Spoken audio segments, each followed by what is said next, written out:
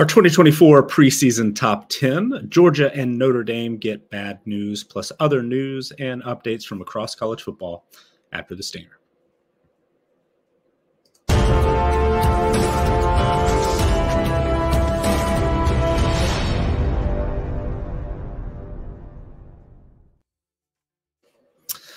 Hello and welcome to episode 27 of Good Morning College Football. I'm Nicholas Ian Allen from CFB Winning Edge and CampusToCanton.com. Thank you for joining us this morning. And of course, thank you for subscribing to the Campus to Canton YouTube channel, giving this video a like. We very much appreciate that. And it certainly helps as we continue to work on this show, bringing it to you 3 days a week for at least the next 6 months or so. And then we'll probably reevaluate the schedule as we are hoping to publish our 2024 CFB Winning Edge, C2C Winning Edge team profiles by May 1st. That's our target date right now. And that is something that we're going to spend a good chunk of our opening segment discussing as we're working through that process. And, you know, the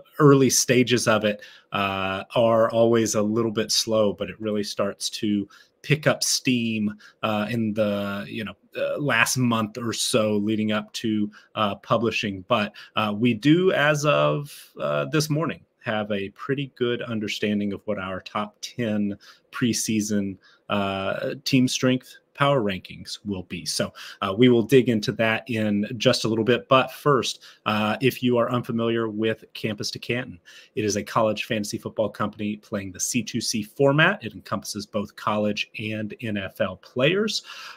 You can learn much more about it at CampusToCanton.com, where memberships start at $2.99 per month. We've got a wide range of content available on the site. That includes quite a few tools, written content. We, of course, have access to the C2C Discord, which is a great place to find a league, a C2C league, a college fantasy football league, and also meet and discuss a wide range of topics with folks who are interested in those types of things. And if you're like me and you could use all the help that you can get on the NFL side of things, check out Nighthawk's Dynasty Stock Watch, post-free agency running backs and receiver write-ups. Both of those were put up on the site late last week. And we are always, churning out podcast content shows on the Campus to Canton YouTube channel. So again, do subscribe there.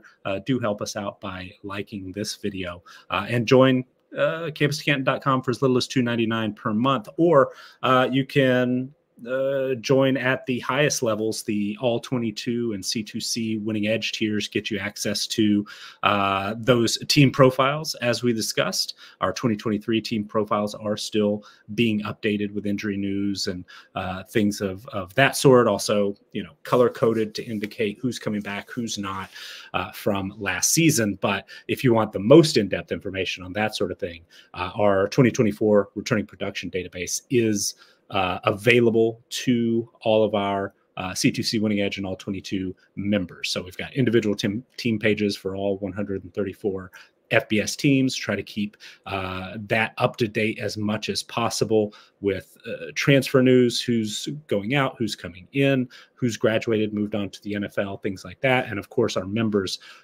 really help us to stay on top of that best we can. We dig into all the news and information as we are able, but 134 teams out there, and they're certainly our members are very smart, very sharp, very in tune. So if we miss something, they let us know, and we try to make that as close to accurate as possible. But what you may be here for today, and yeah, we are 5 months from the official kickoff to the 2024 college football season. So there is plenty of time. We still have a whole, new transfer window that could absolutely change how these rankings, look once all is said and done. And of course, we haven't even published these yet, so this is definitely a sneak peek. But based on or prior to any additional transfer news, injuries that may happen in spring camp or even fall camp, because these do get updated based on player injuries and things of that nature.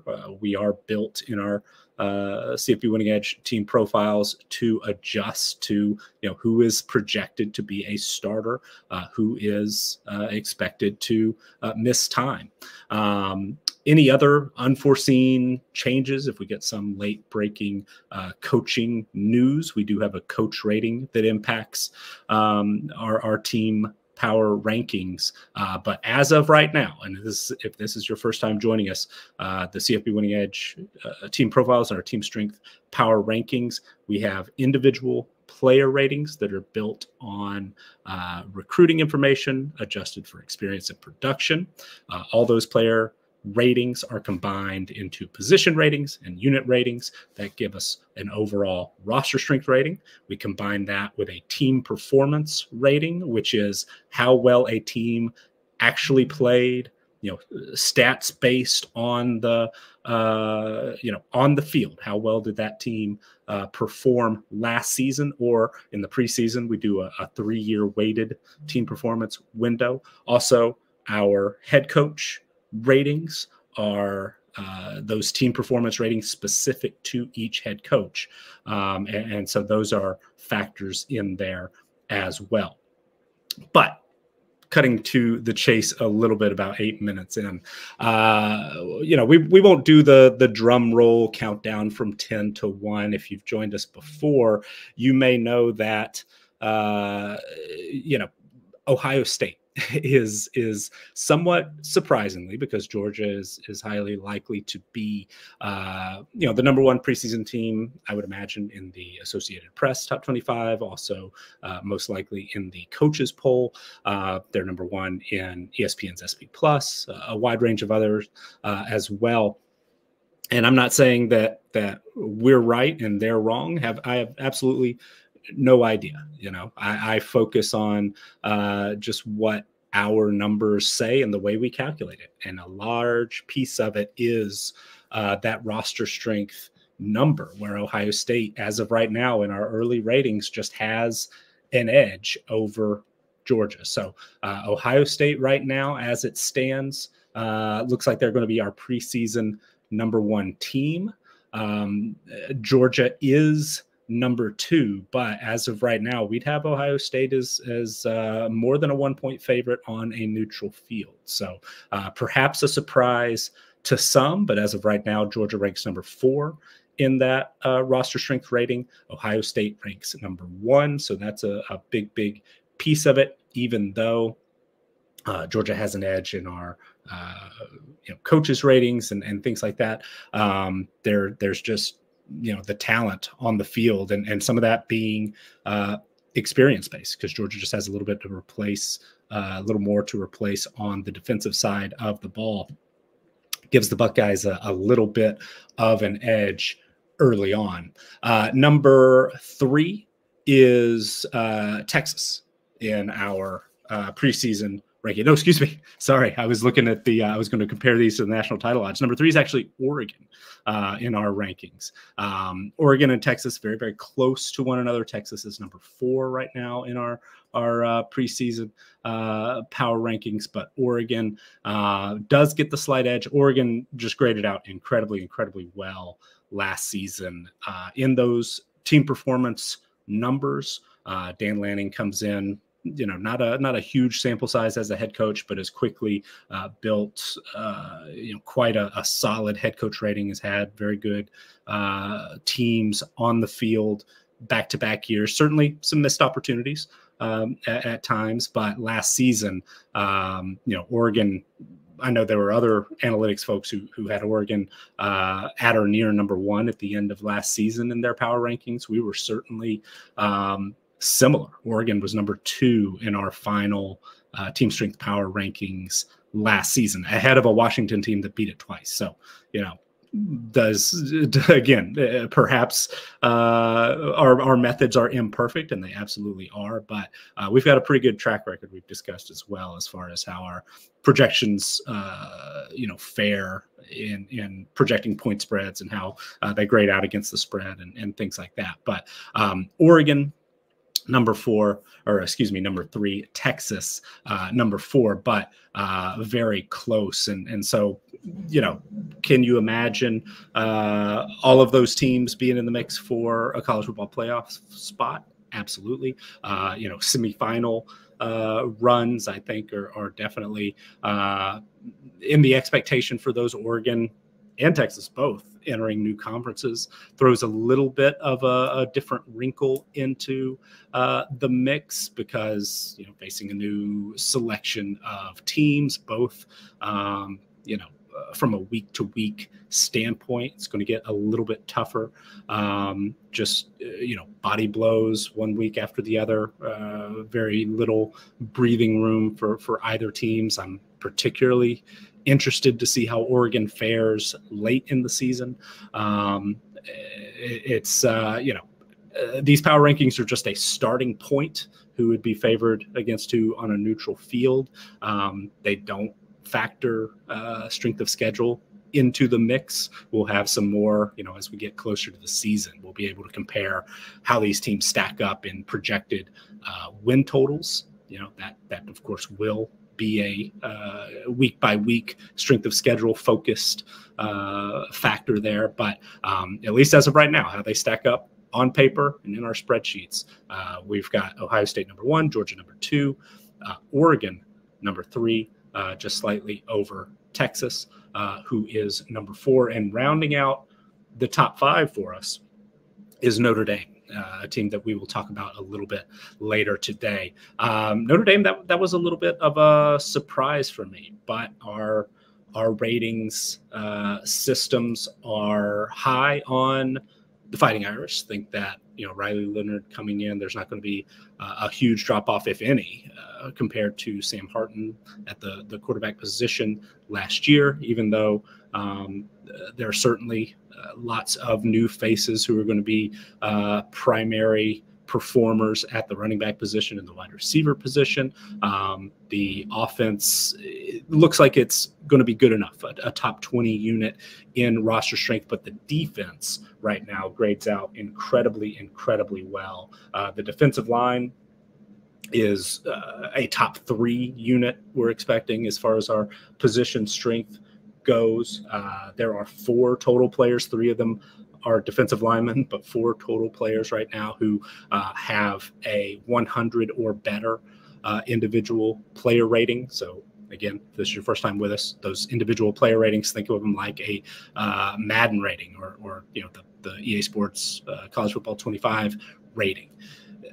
However, we don't cap it at 99. We do allow it to go up and over 100 to give us a little bit more of an indication of who are the best of the best players and teams. And Notre Dame has some of the best defenders, especially in that front 7 defensively. A lot of experience on the back in the starting secondary, the starting 5 back there, multiple starters, multiple experienced transfers coming in. But that defense for Notre Dame as of right now stacks up really quite well and looks like a top 5 team.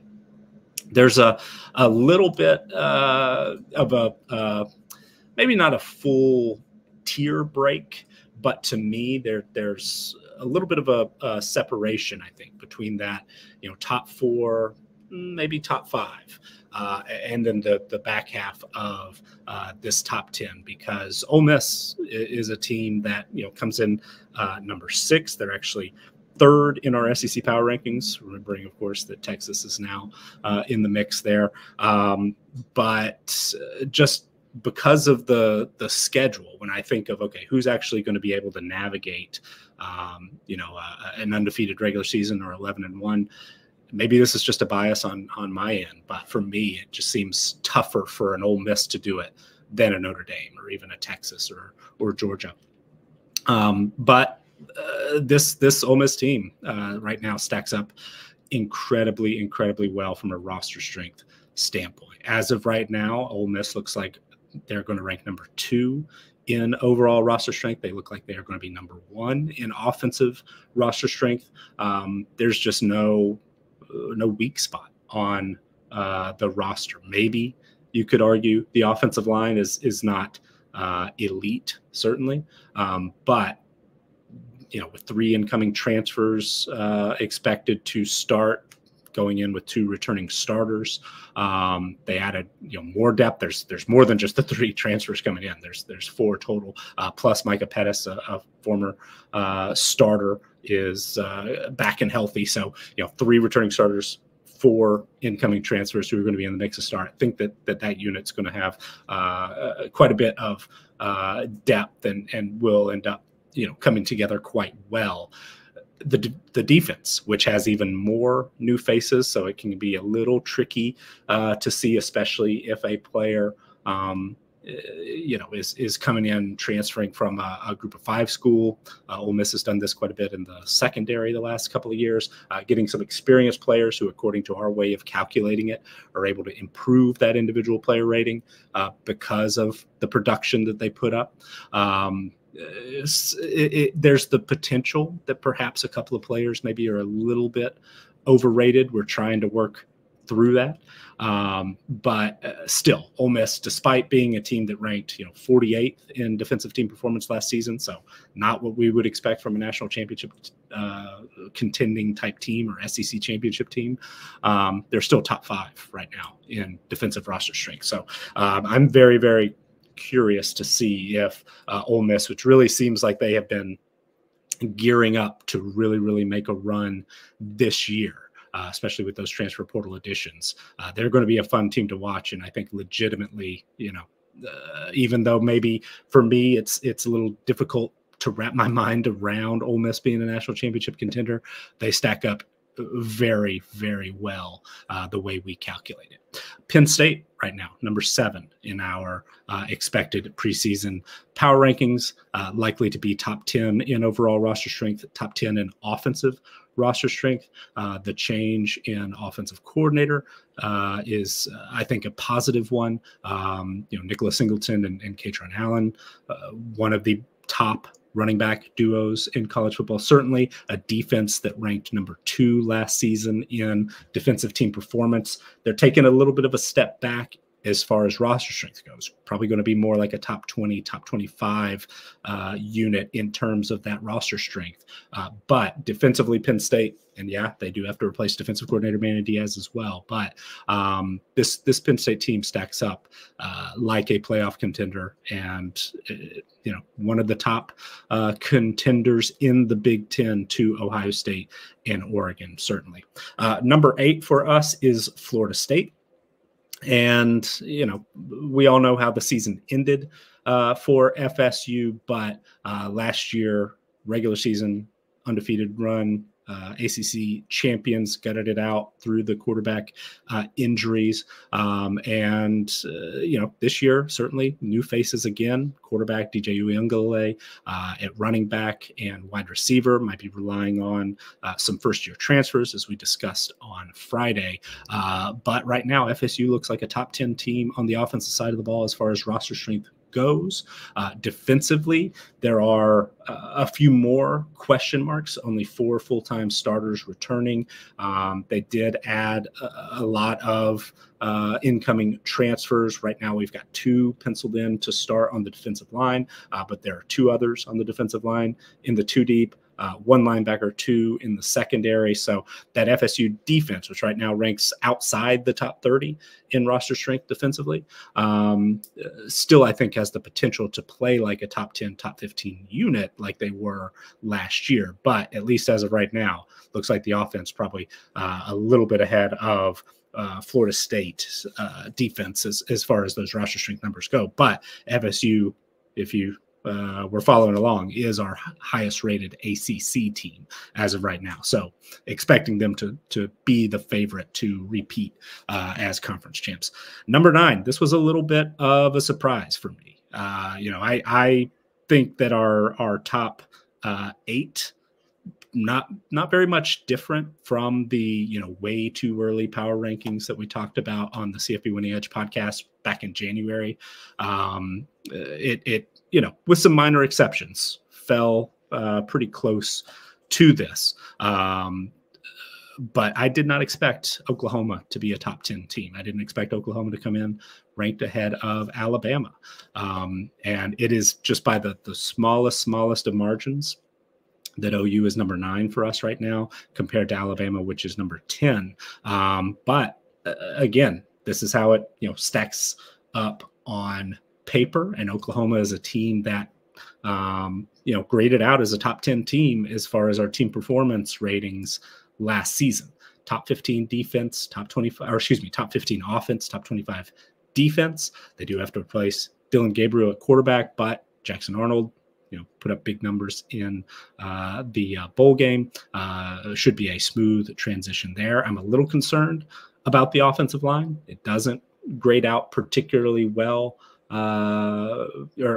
it doesn't project super well right now. They're going to be relying again on at least 3 transfers likely to start. But this Oklahoma offense, still with that little bit of a question mark, ranks top 25 in our preseason roster strength, but the defense really could be the strength of this team. They rank number 4 right now, as we expect, in defensive roster strength, with a lot of experience, especially in the back 7. And of course, Danny Stutzman, the headliner, but a secondary that could rank among one of the best in college football. Right now, it looks like they're number 2 in our DB position strength ratings. The back 7 ranks number 1. It's too early to say if they'll be able to hold on to that, but as of right now, that Oklahoma defense and that back end, back 7, really looks like a major strength, the way we calculate it on paper. So some of the teams that just missed out of the top 10, and again, it's early. There will be transfer updates. There will be adjustments to projected depth charts. There's some teams that we haven't finished their team profile yet. We're still 5-6 weeks away from publishing. So, could a team that we haven't gotten to yet sneak in to the top 10? It's pretty unlikely, quite honestly. Tried to go ahead and knock out all the teams that we thought really could make a run at a top 10 preseason spot prior to revealing this top 10. Don't want to leave out any obvious teams, but some that came up just short. LSU and Michigan right now are 11 and 12. Louisville is a team that really, and it's transfer heavy, but the roster just really doesn't have any major weaknesses on it right now. Clemson and Missouri round out our top 15. Miami is definitely in the mix. USC, Texas A&M, Utah. We are a little lower on Utah than I expected. Arizona as well. But all of those teams, certainly I think have the potential to improve upon their preseason ranking, one with some transfer additions coming in, but also once the games get going, that's definitely part of it. This way we calculate it changes based on new information all the time, and so this top 10 is how it looks right now, and it is unofficial, of course, because we're still 4 or 5 weeks away from publishing our team strength power rankings in full. But as of right now, that's who we expect to be on our preseason top 10. Transitioning here to a little bit more of our normal discussion, what's been going on in spring practices, and unfortunately at Georgia specifically, Notre Dame as well, as we'll get to in a little bit, but some bad news. Trevor Etienne, the running back transfer coming over from arch rival Florida, was arrested early Sunday morning, 4 charges, including DUI. So not a good situation, certainly. From a pure football standpoint, according to Seth Emerson of The Athletic, Georgia policy typically calls for a 1-game suspension for any DUI arrest, but of course it can be longer if the team or athletic department decides. Georgia, of course, opens its 2024 season against Clemson in Atlanta on August 31st. Prior to this news, Owen Warden of the Red and Black, the student newspaper, noted that on Thursday at practice, Etienne was leading the running back groups through drills. Cash Jones and Roderick Robinson were, 2 and 3 in some order behind him. Of course, Branson Robinson not participating this spring as he recovers from injury, but expect that he will be in the mix, in that group as well once he is back and fully healthy. It was notable to me that former C2C favorite Andrew Paul, right now the redshirt sophomore, is 4th in running back drills, and freshman Chauncey Bowens is there with him as well, 5th in the group. Paul, there's been a lot of chatter that perhaps he is on his way out. Something to note there. Maybe a change of scenery would be good for his long-term future.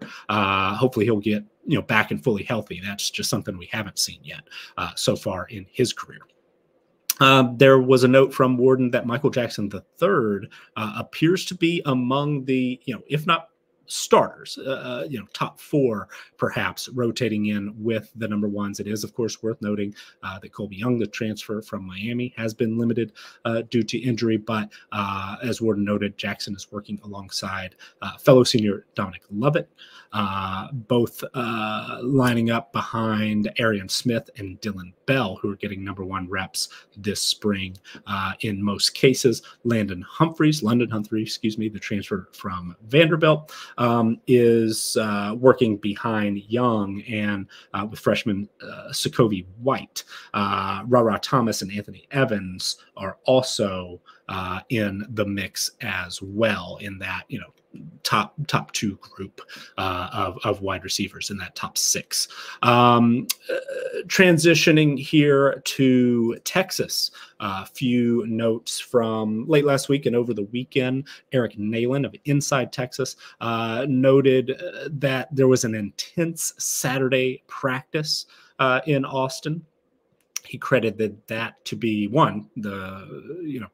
going full pads after getting things started with the first couple of practices last week, but also Texas was hosting high school coaches from across the Texas High School Football Association. So in part due to that, and then of course ramping up the intensity with going full pads, and there were, according to Nalen, 3 live periods of tackling to the ground on Saturday. Was a pretty intense atmosphere. Nalen passed along some notes from a source of his, either on the team or close to it, because there is a little less media access at Texas than some of the teams that were able to get more in-depth news and notes from. But he said that Isaiah Bond and Jonte Cook both look really good. The source said, quote, "Bond is the real deal." Ryan Wingo also apparently running with the first team offense, at least on occasion, but true freshman there, Ryan Wingo. So an indication of what the staff thinks for him. And according to this source behind the scenes, head coach Steve Sarkisian is quite complimentary of Wingo. Unsurprisingly, Quinn Ewers looking good this spring, it sounds like. He was described as, quote, precise on Saturday. On Friday, Nalen, along with some input from Justin Wells, also of Inside Texas, said that DeAndre Moore looks good in the slot. He's getting a lot of reps there, while Silas Bolden, the transfer from Oregon State, is still in Southern California. Jonte Cook is working on the outside. It sounds like, according, again, the source says, was up front with how important this point in time is for Moore, because Cook, Bolden, Bond, and Golden all are able to play the slot. So see if Moore's going to take advantage of the opportunity he's got right now to establish himself. Ewers, again, confidence an all-time high, looking more and more like a real leader on the team through the first two practices. Arch Manning, though, of course, right there, would win a lot of games if he were the starter. Texas would, but apparently has been very accurate, hasn't missed very many throws so far this spring. Chip Brown of Horns 247 last week added some notes on other offensive skill position players, including freshman tight end Jordan Washington, who, quote, is further along than we expected. Also, quoting a source there. And then Jadon Blue, the running back, Steve Sarkisian said, quote, Jadon Blue is a guy who's really grown up in year 3 in the program. So fewer details on, what's going on the field there, perhaps, but a lot of positive news and reports from a lot of players stepping up into bigger roles this year for that top 5 preseason team, according to our numbers, top 4. And the only group in that top 4 who was a college football playoff participant last year. So Notre Dame, also some bad news. Tyler Horka of Blue Gold was among the reporters who were there for Marcus Freeman mentioning to the press late last week that quarterback Riley Leonard had another surgery on Friday to address the stress fracture in his foot. He will be out for most, if not all, of spring. And this is the same foot/ankle that was previously operated on last year. So Riley Leonard, of course, the starting quarterback at Duke, was injured against Notre Dame. That injury, it sounds like, has not is not been back and fully 100%, was practicing this spring, but whether it's a re-aggravation or something that just, kind of popped up, got worse. Riley Leonard taking him off the field, had surgery, hoping to get back and fully healthy. So Marcus Freeman said here, quoting Horka, reading Horka's quotes of Freeman, quote, Riley Leonard will be out a few weeks due to an additional surgery he had on his ankle on Friday to address a stress fracture that was beginning to develop. Basically, the surgery was to exchange the current plate he had in his ankle with a new one. The doctors thought it went extremely well. The overall prognosis and health of his ankle is excellent. So we'll see when he can get back. We're not putting a timetable. We know it's going to be a few weeks. We're not saying he's out for the spring. There could be a chance he comes back and participates in some capacity during spring ball. Personally, I wouldn't expect it. Might as well just give him the time, fully rest, let Steve and Jelly, who's going to be getting most of those #1 reps at quarterback with Leonard out, let him handle that in the spring game, which of course is April 20th.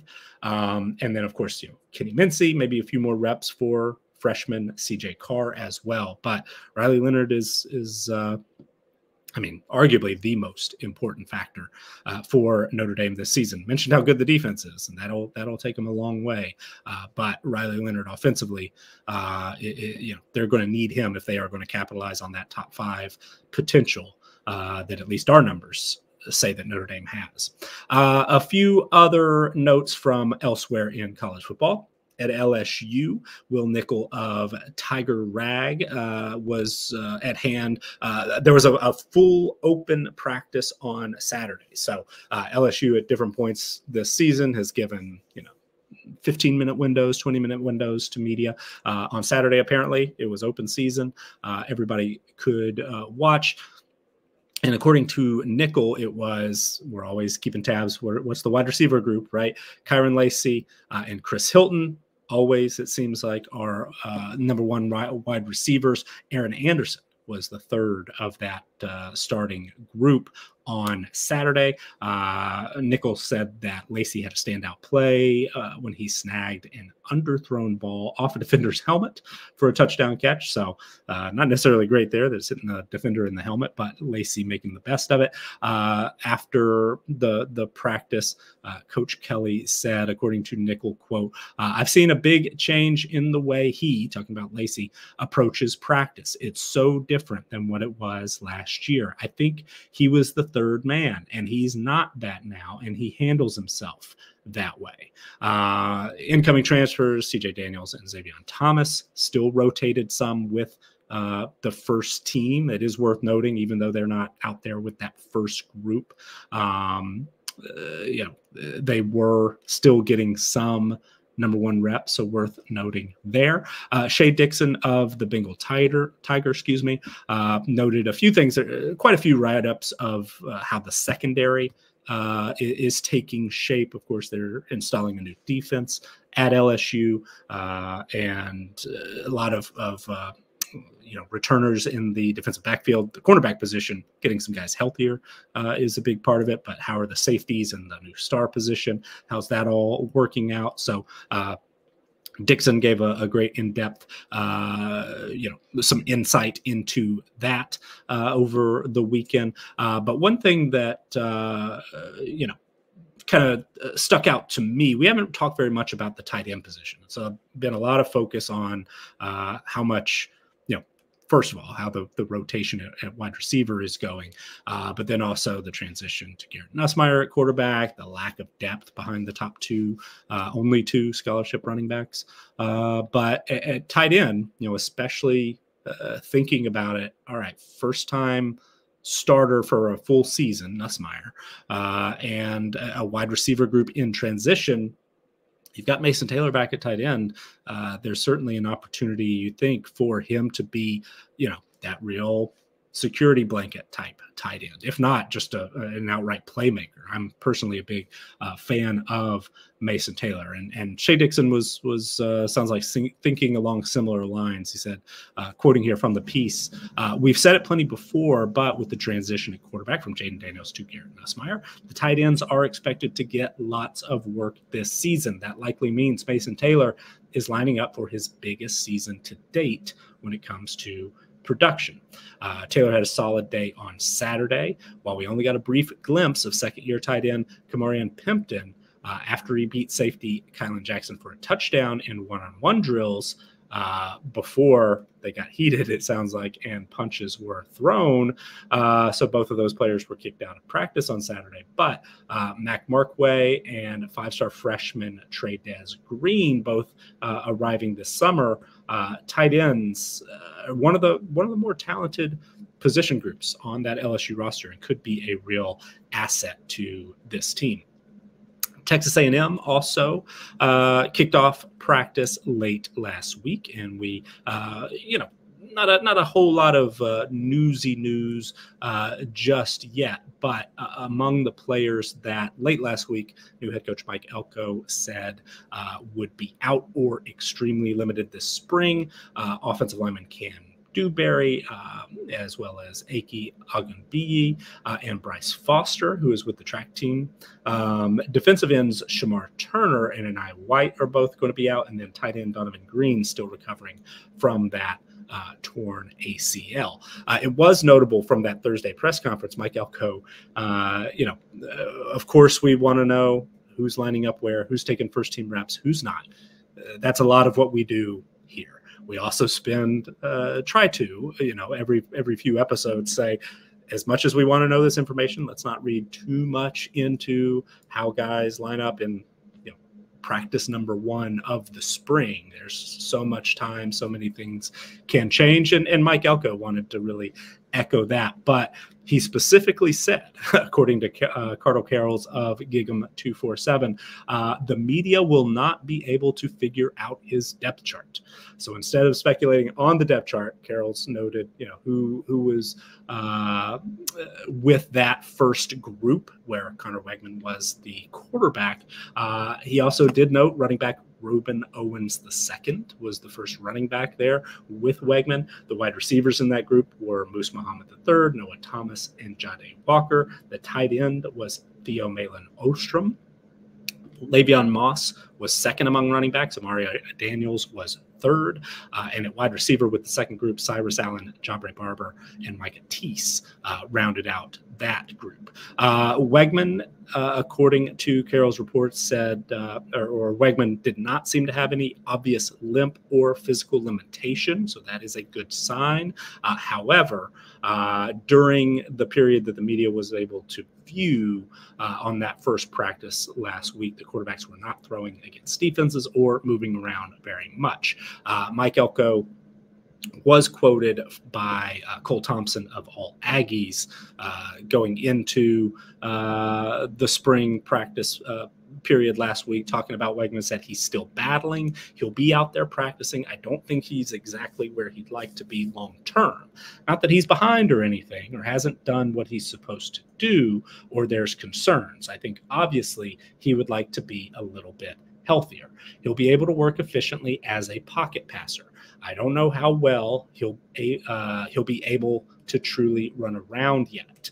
He still hasn't quite fully out there doing agility work and those types of things. It's important for us to get him out there and get him integrated in the system. So Weigman practicing, but if you hear any reports, oh, he looked bad today, maybe it's because he's just not exactly fully up to speed quite yet health-wise. All right, a few other news and notes from elsewhere. Tennessee, Patrick Brown of GoVols 247 had some notes on the wide receiver position. Dante Thornton is back and healthy. Brew McCoy is not yet. There's a lot of competition, but one thing that stood out to Brown, which caught my eye as well, he noted Squirrel White and Caleb Webb looked crisp on their routes, and their experience in this offense shows up compared to a newcomer like Chris Brazel II, the transfer from Tulane. There's a lot of high hopes for. We've got him penciled in our team profiles for Tennessee, and that projected depth chart, the projected starters for Tennessee. Definitely think that he is going to be in that top group. But here, according to Brown, reading from the piece, the Tulane transfer is a long strider who quickly eats up yards, but you can tell he's still going through an adjustment period. After Webb ran a picture-perfect option route where he broke over the middle, Brazel rushed his break to the outside after wide receivers coach Kelsey Pope, mimicking a defensive back, showed inside leverage. Brazel then got coached up by Pope, who reminded him to show a little more hesitation to freeze the defender and give himself an advantage. So, again, we're not going to we're not going to worry too much about who took the first rep in practice number one. We're not going to worry too much about one rep in one receiver drill where a guy's lined up against his position coach and not, a defender.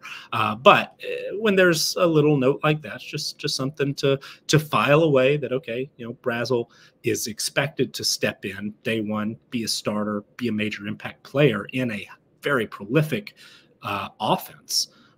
But, with his situation, transferring in from Tulane, he's still relatively young, a third-year sophomore. Perhaps, we should keep our expectations a little bit in check early on as he makes an adjustment. Brown noted also quarterback Nico Iamaleava, who has noticeably bulked up in his upper body compared to last year. Sounds like he is looking sharp early in spring practice. No surprise there. But sounds like he is also, mentioned Quinn Ewer showing more leadership. Nico Iamaleava also getting high praise for his leadership, pulling aside teammates, getting on the same page with receivers, things like that. So not necessarily the most actionable information, but good to note as somebody who is now in his second year of the system and is taking over that prolific offense at the quarterback position. Speaking of, at North Carolina, Cade Shoemaker of the Daily Tar Heel noted that of course, with Drake May moving on to the NFL draft, there is a competition at quarterback to replace him. As of right now, Connor Harrell getting first team snaps ahead of Max Johnson. Sounds like neither was perfect in the practice that Shoemaker was able to attend. Harrell sounded like had a little bit of struggles with timing, pocket presence, things like that, areas where Max Johnson looked a little better, but Harrell perhaps had a little bit of an edge as far as his accuracy. So we'll keep an eye on that. At Syracuse, Aiden Singh of the Juice Online had a pretty interesting quote from Syracuse defensive coordinator Elijah Robinson after the second practice of the spring, talking about incoming quarterback Kyle McCord, who said, talking about McCord here, is the best I've been around. With the throws he makes, he will challenge us every day, and that is going to make us better for the game. So I'm glad that we're going up against him instead of on Saturdays. So, McCord was the starting quarterback, of course, at Ohio State last year, our preseason #1 team. It seems like early on, but he's now the guy at Syracuse, in part because it was a little bumpy at Ohio State. But Elijah Robinson, who was at Texas A&M last season, was the interim head coach after Jimbo Fisher was dismissed. So he's been around some quality quarterbacks. Says Kyle McCord is the best that he's been around. So interesting note, because there are definitely some folks in and around Columbus who have been around better, they would say. At tight end, Aronde Gadsden, who of course suffered a season-ending ankle injury last season, was back for the start of spring practice.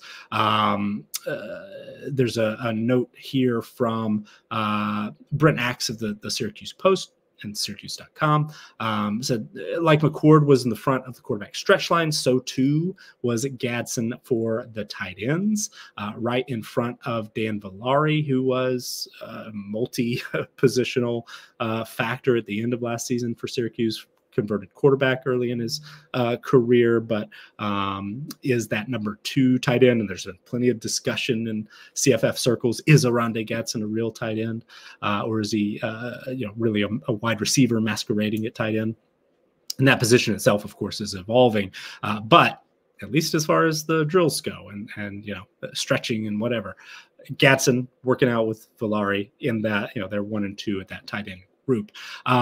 Gadsden did speak to reporters after practice 1. Henry O'Brien of the Daily Orange student newspaper was on hand for that. Said, quote, I still have some more things and procedures I got to go through, and that'll be coming up in the next month or 2 to get back to 100%. So Gadsden is out there and practicing, but by his own admission, not yet 100%. There were some positive notes from Georgia wide receiver transfers Jackson Meeks and Zeed Haynes, both of whom are emerging as potential starters, it sounds like. Gadsden, quoting here about those two, said, I've been on the field with him, specifically Haynes talking about here, who has made some highlight plays. I've been on the field with him, so I haven't really seen him at the same time as me, but from what I'm seeing, Zeed caught a touchdown at the end of practice. Meeks, I don't think he lost the rep all day. So it's looking like we're going to be dangerous. Also, Axe tweeted out some video this morning of Syracuse's practice, including one that highlighted Yasin Willis, the freshman, 6'1", 215, where he said, early prediction, he's going to push LaQuint Allen for time. LaQuint Allen, returning starter at running back, and certainly, alongside Gadsden, seen as maybe the top CFF asset for Syracuse at this point in the offseason. But a very, very interesting team to me specifically. All right, a few quick notes at Arkansas, Arizona State, and TCU before we get to Colorado State as our team of the day in the last 10 minutes or so. Jackson Fuller of the Fort Smith Southwest Times Record. That's a mouthful. My apologies. But Jackson Fuller wrote up, some of the players who are making news this spring, and he highlighted Tyrone Broden at wide receiver, who is, the wide receivers, it sounds like, as a group, are having a very strong spring. Davion Dozier, according to Fuller, had a great second week. Isaiah Satinga has a knack for big plays, he says. Andrew Armstrong, the leader, poised for a big season. But this reading here from Fuller's piece, it's Broden who has been quarterback Taylon Green's favorite target, especially in third down drills. And Broden, if you didn't know, 6'6", big target. Broden has shown an improved ability to make catches in the middle of the field and is oozing with self-belief after an underwhelming 2023. Fuller passed along a quote from head coach Sam Pittman, who said, quote, Broden just needed confidence. Now he was hurt, and he kind of got behind a little bit on learning because of his injury. As you've seen, he's very talented, and at this point in time, I feel really good about our receiving core.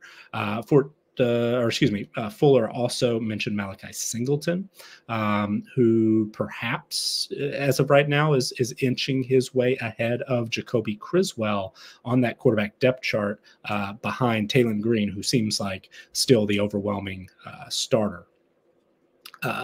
Projected starter, perhaps.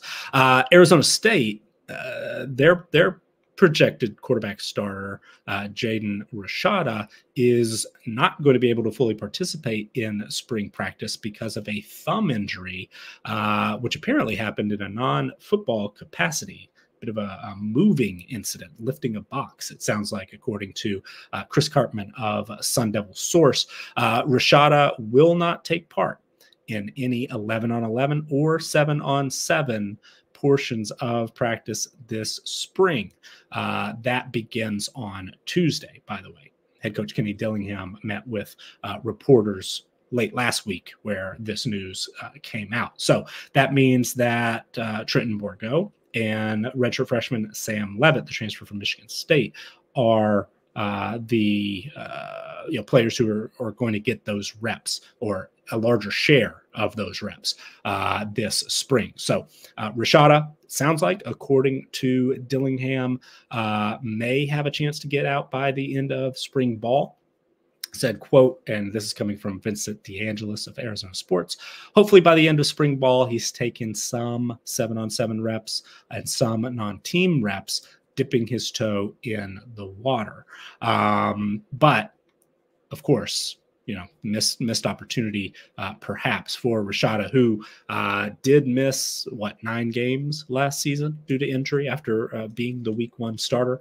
There was also an interesting note to me from Dillingham, who said that he and new offensive coordinator Marcus Arroyo will have, quote, 60-40, 70-30 split when running the offense.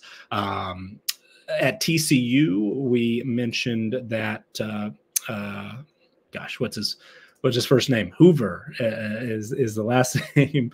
I do at least one of these an episode, right? Where so many names going through, and one that I absolutely should know slips my mind. But as TCU is getting started at spring practice, Josh Hoover, is not going to be there. We mentioned that late last week. So practice number 1, Ken Seals, the former Vanderbilt starter, was taking those first team reps. Apparently, quite a few receivers had strong starts to their spring, according to Jeremy Clark of Horned Frog Blitz.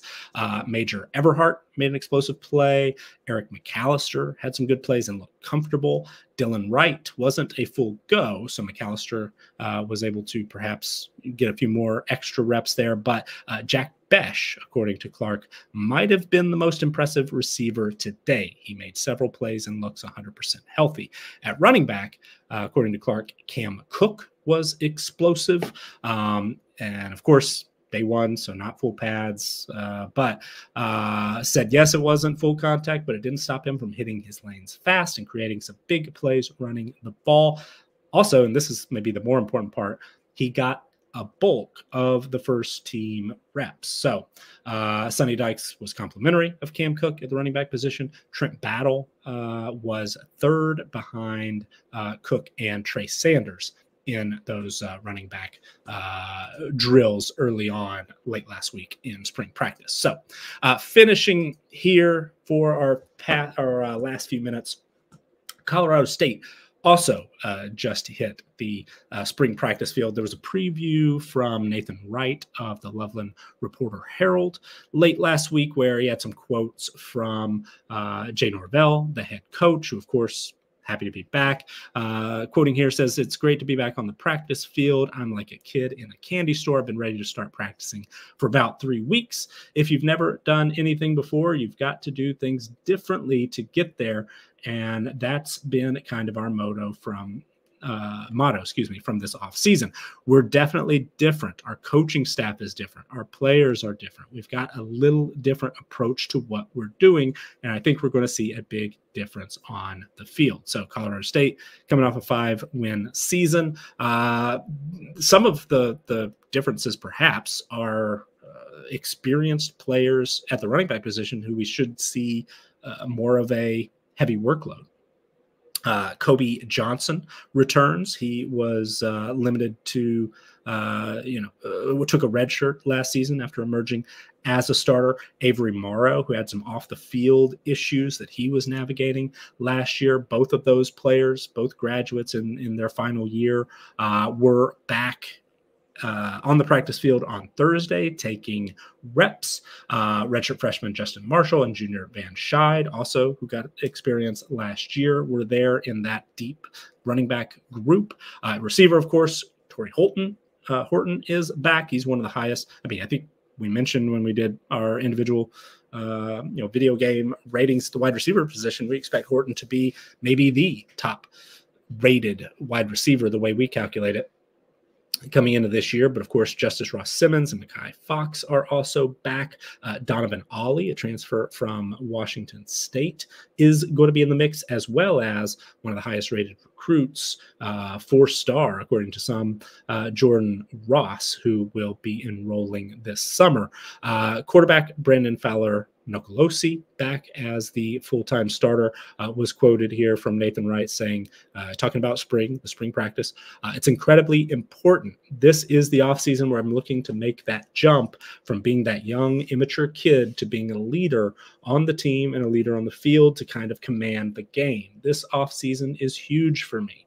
We're ready to make that jump as a team. We're ready to grow out of that immature phase. And we've developed the standard. We understand what we want." So Colorado State is a team that the way we calculate things at CFP Winning Edge has always graded out pretty highly among Group of 5 teams in those roster strength numbers. I don't have their full team profile done yet, but I would expect that would be similar this year. And there certainly are, some key pieces that Norvell and his staff will have to replace, especially on the defensive side of the ball, where Muhammad Kamara is gone off to the NFL. He was a 100+ rated player. But the secondary looks like it's going to be very experienced. And then a lot of those offensive skill positions, I mean, Horton, another 100+ player. Ross Simmons is returning starter. Fowler Nicolosi as well. The offensive line, there, as every offensive line has to replace some experienced 2 full-time starters in their case, but 3 full-time starters are back.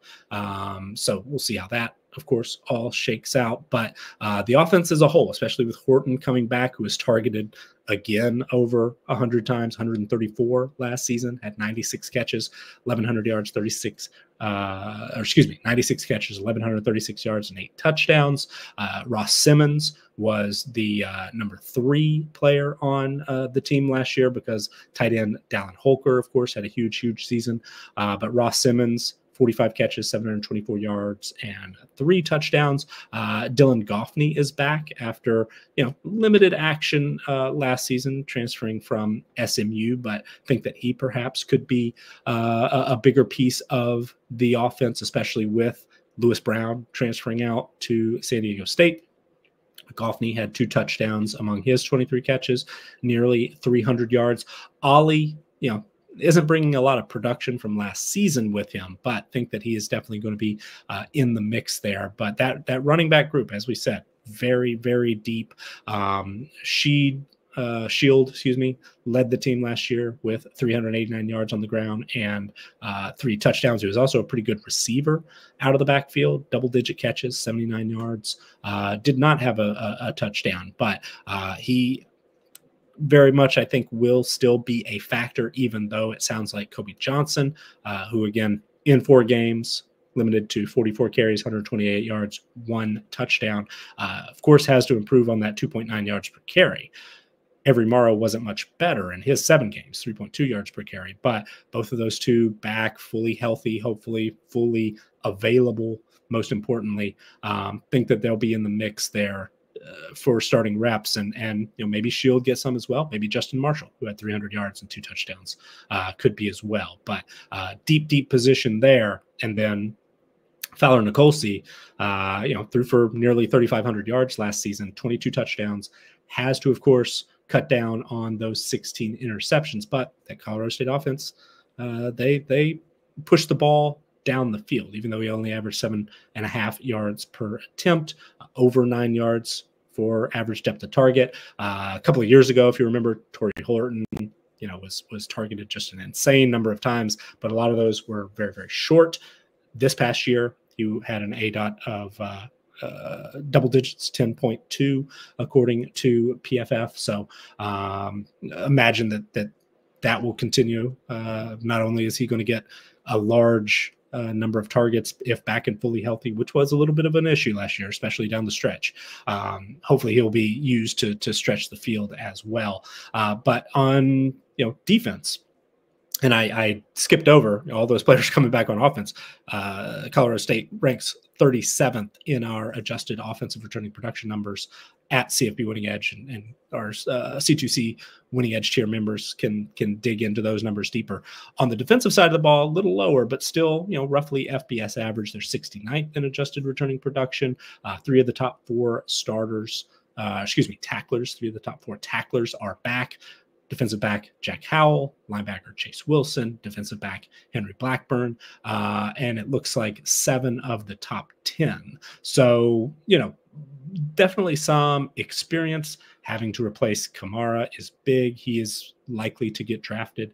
Chigozie Newsome, talented and productive defensive back as well. Justin Sanchez at linebacker had 87 tackles, 3rd on the team. So, replacing one of your key players at each level of the defense is not nothing. But Colorado State, experience-wise, a step in the right direction.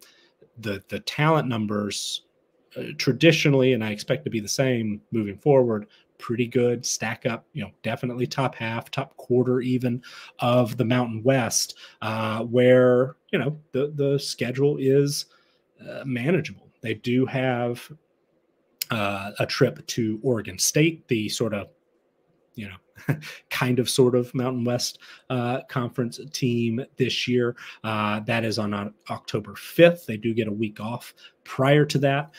Their 4 non-conference games prior to that point, they start at Texas. So, difficult spot against our preseason number 4 team there on August 31st. But host Northern Colorado in week 2. So get back, on the right side of things in the win column, then host Colorado, where, of course, that rivalry got taken up a notch last season with some comments made from Norvell that Coach Prime, Deion Sanders, didn't take too kindly to, and Shadur Sanders as well last season. So it'll be interesting to see how that all shakes out with that game returning to Fort Collins this year.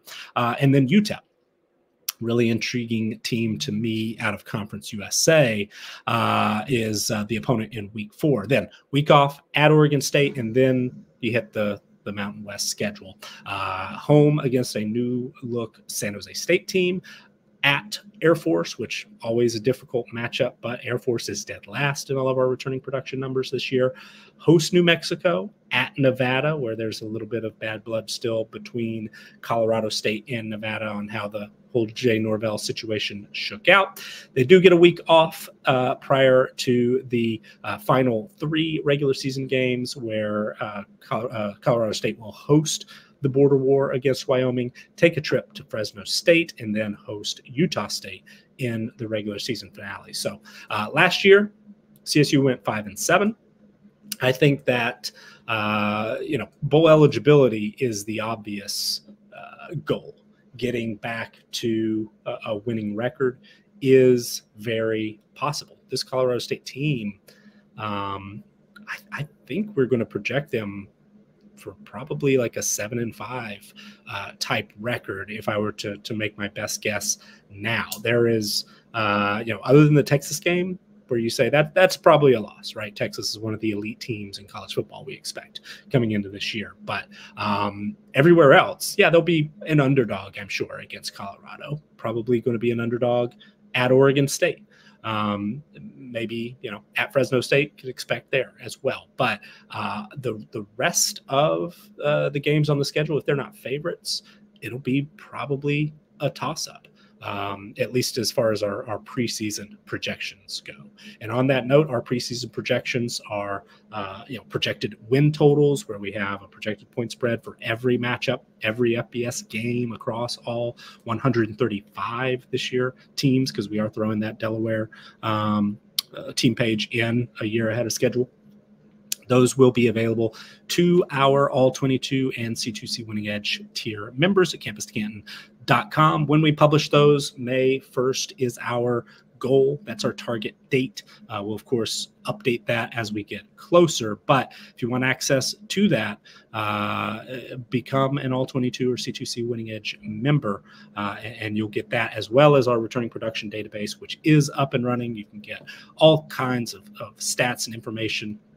Who's coming back, who's not, transfers in, transfers out, injuries are noted in there, guys who are going to miss the season. Also, we're putting in, added guys who missed last season due to injury. So Utah, for example, you get to see how Cam Rising and Brent Keithy, that coming back impacts the numbers. But then, of course, if you want to just try out campus2canton.com, you can do so for as little as $2.99 per month. That is going to wrap it up for us today. Thank you for tuning in. Thank you for subscribing to the Campus to Canton YouTube channel. Thank you for liking this video and helping us as we bring this to you 3 days a week on Good Morning College Football. We'll be back on Wednesday. I'm Nicholas Ian Allen of CFP Winning Edge and campus2canton.com. Have a great day, and we'll see you next time.